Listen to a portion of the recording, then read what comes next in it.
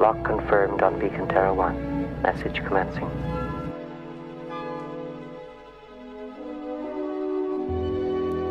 I think you know what the problem is just as well as I do.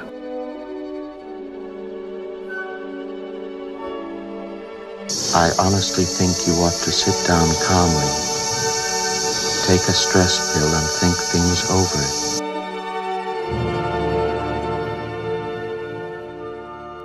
I'm afraid.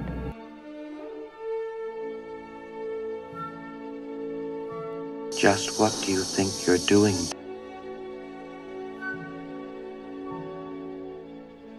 I enjoy working with people.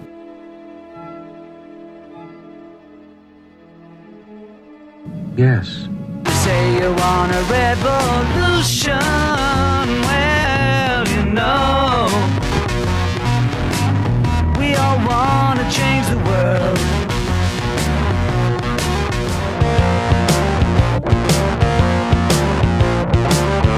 When I first started this channel, it was about exploring literature and culture as a means of escape.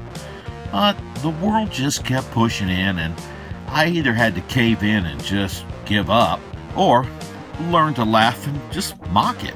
Another secondary motive was this idea that I wanted to connect with other readers and talk about books they were reading and books I was reading.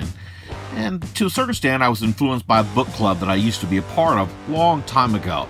It started off full of people who were intellectually stimulating and full of interesting ideas about books. Then, well, it then stagnated. This sort of thing has cropped up before. Exactly, Hal. Soon, some of the pre-MAGA crowd that was around during the Obama years, and some of the Christianistas whose usual complaint was that whatever book we were reading didn't glorify Jesus or something. And soon it just kind of degenerated into something that was not fun anymore. I'm sorry? Thanks, Hal. I appreciate it. I would like to try to bring something like that back to Todd World. But I can already hear that there will be excuses. There is no question about it. Yes, Hal, I know. I just want to lay down 3 quick reasons why you really should join me in what I'm doing. First, you're stagnating in your comfort zone if you're not actually reading something or exploring something. You're not being mentally challenged. And second, you need to be reading to understand the world that we're living in, even now. And to a certain extent, allow it to give you some other perspectives. And thirdly, try some books that are not your usual fare and expand your horizons just a little bit to be a more well-rounded person. I can hear more excuses bubbling up. Time, money, etc., etc. Look, first, you have many options. You can get the actual book. The Kindle is out there. You can get Audible if you want to listen to the book on the way to work or back or on trip. The Internet Archive is a website that usually has something useful that you can use. And to a certain extent, the library itself is a viable option for many of us. Now, I don't know if I'm going to be around at the end of the year, so I'm just thinking this is something that we want to try. And so as long as I'm with you, if my job situation changes or something or lack of time, who knows? But for now, let's jump. Personally, I'm going to try to aim for at least 52 books. I know I read 54 this year, but I'm a little concerned about possible time issues, but I'm going to try. Now, for you, tell me below, how many are you going to read? 6, 12, 20, 24?